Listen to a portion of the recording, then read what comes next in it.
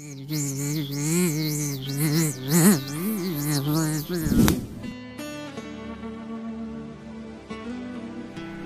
look at how much plankton these things take in. They run it through their gills and this big mouth. Look how big that thing is. This isn't a real big one for here. This is probably a 30 pounder, 35 pounds, something like that, but pretty neat fish. A lot of fun, great action.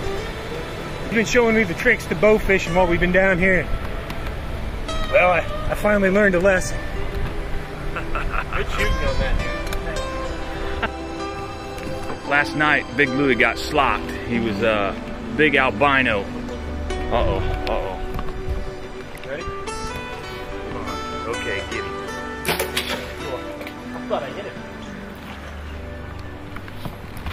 We were cruising along the same spot. Looked over, and there along the side of the wall was a giant white fish.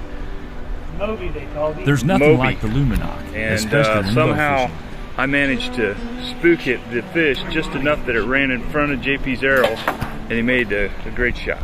Good shot, good shot. Albino Good shot, that's a nice fish there.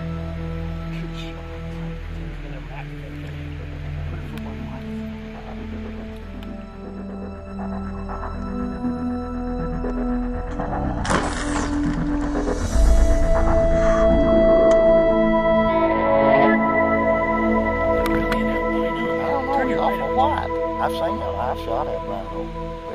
You shot one? Hell yeah. That's got to be an albino. Here he comes.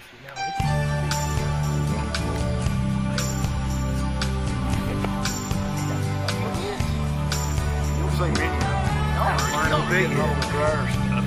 No kidding. Get hold of him. Oh, this is awesome. What a fish. Oh my God.